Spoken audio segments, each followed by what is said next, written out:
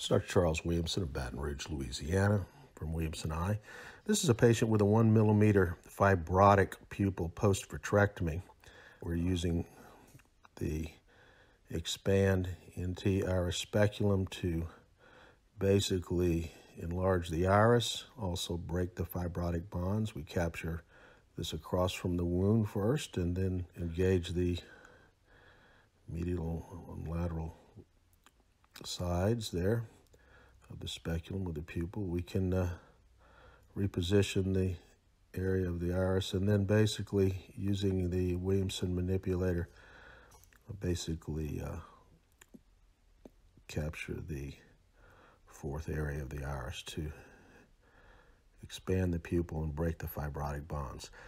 This patient also had a fibrotic anterior capsule and loose zonules.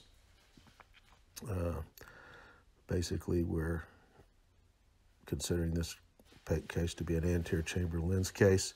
I actually had to use scissors to incise the anterior capsule in order to get the capsulotomy started.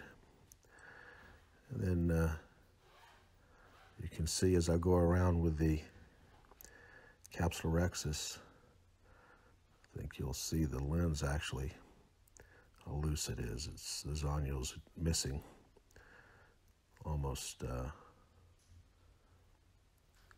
180 or 200 degrees. After the capsulorhexis, I then put viscoelastic using Viscoat underneath the nucleus,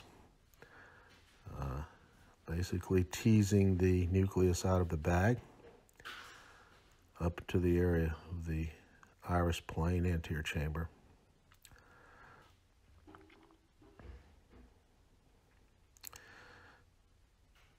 I fill the anterior chamber with viscoelastic and then basically lower the bottle to low flow to wash as little of the viscoelastic out as possible and carefully perform the phacoemulsification, removing the remainder of the nucleus. Using the INA, remove the scant amount of cortex there is left. The nuclear bag is still in place, so no vitrectomy is needed, but obviously it's not intact, stable enough to hold a posterior chamber lens. The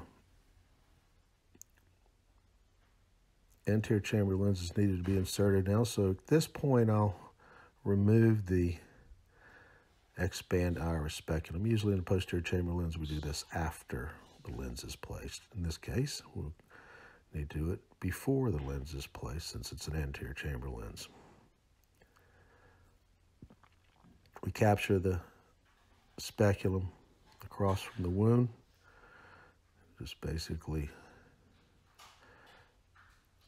lift it up off the iris and laying on top.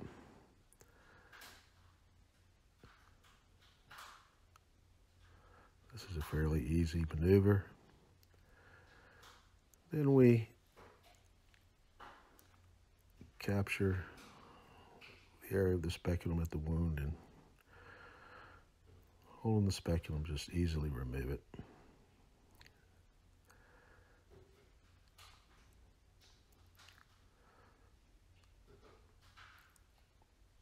The wound was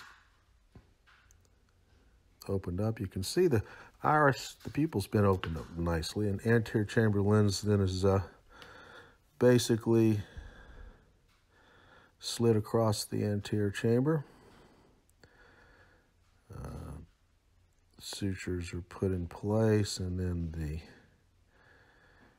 lens is repositioned inside the eye, making sure that